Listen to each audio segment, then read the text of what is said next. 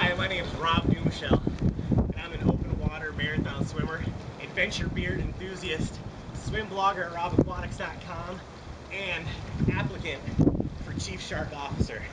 I'm coming to you today from my office, the 52-degree waters off the coast of Avila Beach, California in the Pacific. You know, it's a little cold down here, but you can't really argue with the view.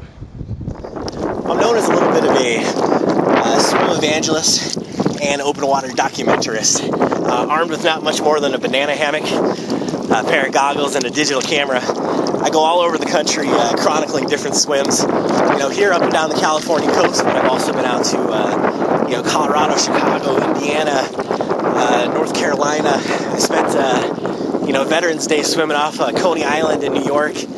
I've also been to, you know, Virginia and the Chesapeake Bay, always looking for new salty adventures and things to show all my friends. As an open water swimmer, one of the things I get asked about the most is sharks. You know, anytime I talk to somebody about swimming that's not being in the ocean, or even some that are, within moments the S word comes up. And, you know, to tell you the truth, I mean, do I think about sharks a lot? Yeah, I do. Do I think sharks are scary? Hell yeah, they're scary.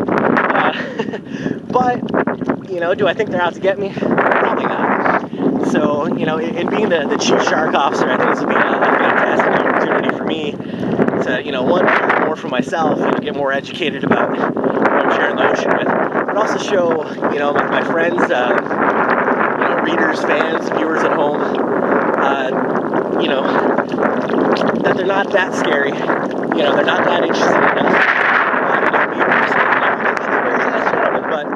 I know that I'm nothing in comparison to the fatty deliciousness of a elephant seal or something like that. So, you know, just knowing that we're not what they're looking for, but still, you know, fascinating creatures, and I'd love the opportunity to teach people more about them. If you want to learn more about me or open water ocean swimming, go check out RobAquatics.com, and I'll see you out in the ocean.